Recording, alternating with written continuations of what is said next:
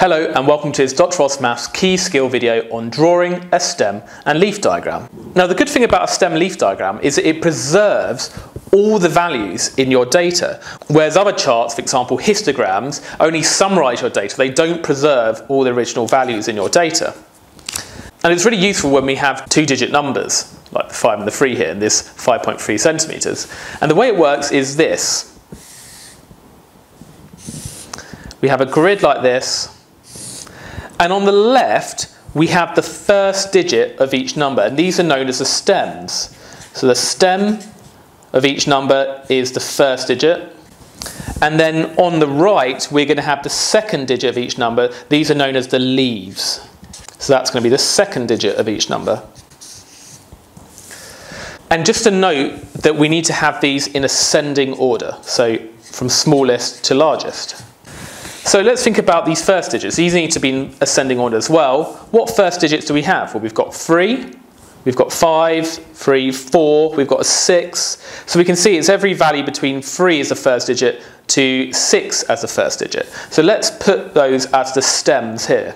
3, 4, 5, 6.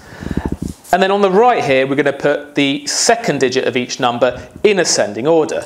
So let's look at which of these values start with a 3. Well, we've got 3.1, we've got 3.7, and we've got 3.5. Now we need to put those second digits in ascending order. So we've got 175 in ascending order is 157. So 157.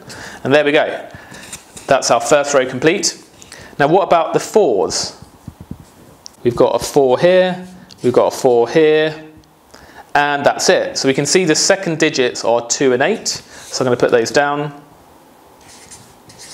Now what about the 5s? Well, we've got a 5 here, we've got a 5 here, we've got a 5 here, we've got a 5 here.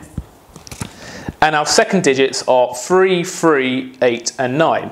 Now note, by the way, we've got 2 3s here, and we do have to put duplicates. We don't just put it once, we put it each time we see it. So we got 3, 3, 8, 9, like that.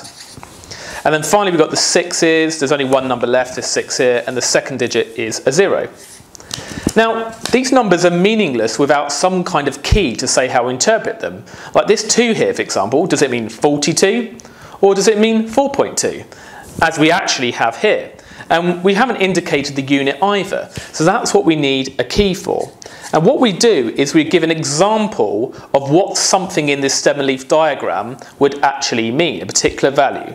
And it doesn't have to be one of the values in the table. So, for example, we could have 3 bar 8.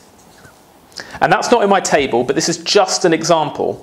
And if I had 3 bar 8, what that would actually represent is 3.8 centimetres to match the format of these values here.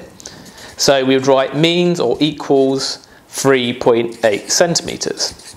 So then if we were to look at this particular number here, we've got the 5 with the 8 here, first digit, second digit, and according to this key, 5 bar 8 would mean 5.8 centimetres.